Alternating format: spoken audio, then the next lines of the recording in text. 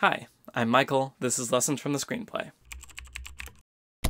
When I was a kid, I watched Independence Day a lot, over and over again, second only to Star Wars. So when I decided to revisit it as an adult who spent his life studying filmmaking, I was worried it wouldn't hold up. But reading the screenplay, I was pleasantly surprised to find it was actually as compelling as ever, and kind of made me feel like a kid again. I have got to get me one of these! So today, I want to talk about why that is. Why is Independence Day so memorable when most other disaster movies are completely forgettable? How is Independence Day so good 20 years later?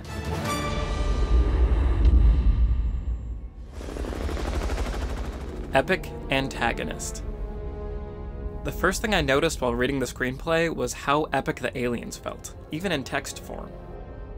An enormous shadow creeps toward us, blotting out the horizon. A loud rumble is heard.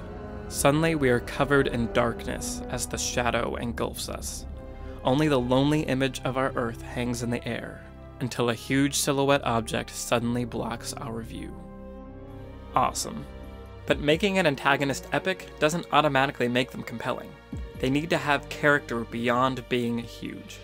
Independence Day does this by embracing the idea that less is more, and has the confidence to let things move slowly. Let's look at this simple scene. Drifting away from us, the old Russian satellite becomes smaller and smaller.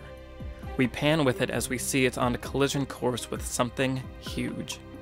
Suddenly, the satellite explodes on impact with a much larger object that dwarfs the puny piece of hardware.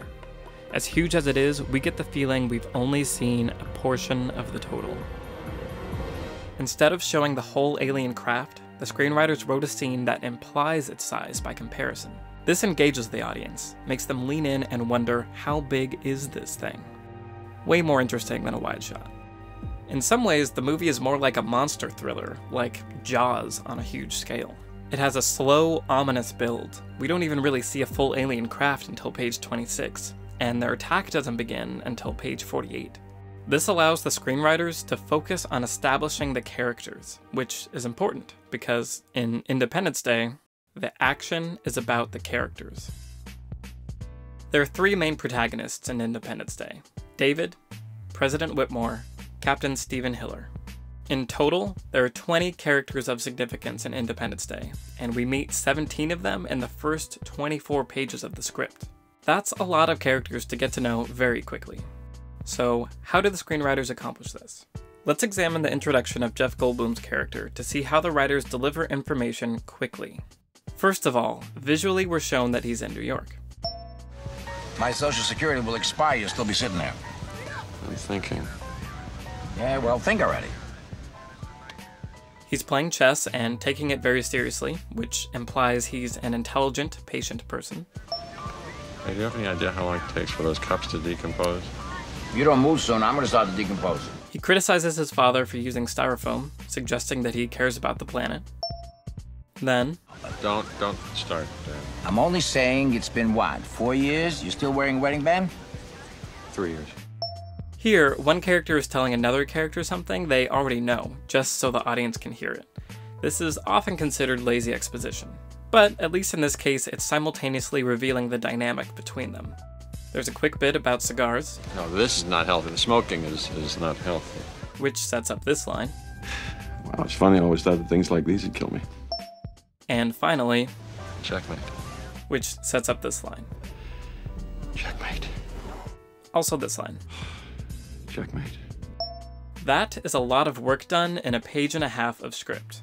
In this way, the screenwriters are able to efficiently introduce all the characters. Tiffany, listen to me a sec. I've got a really bad feeling about this. I don't want you to go. So by the time the attack finally begins, the people in harm's way are people we care about. Even when it's just this guy, who gets to be named Alex in the script and has one out-of-focus line earlier in the movie. Excuse me, Mr. Preston. They're starting. Writing each action scene from a character perspective makes the sequence about more than just a building blowing up. It makes it about the aliens killing humans. But good action doesn't simply involve the characters, it dramatically affects them. Which brings me to my final topic. Be mean to your characters. Many inexperienced writers are too nice to their protagonists. They're afraid to make them truly suffer and struggle, so they end up with boring characters and dry stories. Independence Day is mean to its characters. The alien attacks have consequences. People die. Jesus! They affect the characters and change their trajectories. The action matters. Out of the 20 characters in this movie, 6 of them are dead by the end. At least, I think Dr. Oaken is dead, but then he showed up in the trailer for the sequel. But it's definitely not ambiguous in the script. So I don't know. David loses his boss. Oh, crap. Steve loses his best friend. No! And President Whitmore, President Whitmore.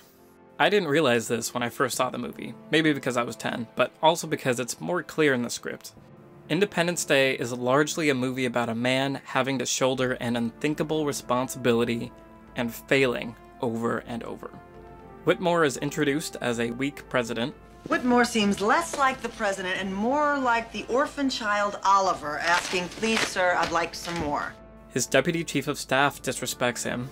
We may need to upgrade to DEFCON 3. Absolutely. General, contact NORAD. You tell them we've upgraded to DEFCON 3. He makes bad decisions that cost millions of lives. We'll advise people not to panic.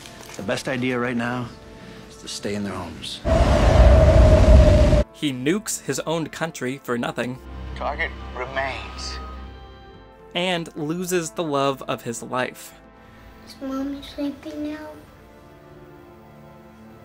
Yeah. Anyway, my point is, Independence Day works so well because we empathize with the characters. There are casualties along the way as they struggle against a powerful opponent. The characters who survive attacks do so by narrowly outthinking their opponent.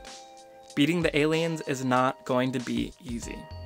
To be clear, this is not to say that Independence Day is without coincidence, cheesiness, or bad dialogue. There's a fair amount of that. But the deeper structural writing, the characters, their struggle, their sacrifices, is on point and creates a truly exciting experience even to this day. Hello, boys! I'm back!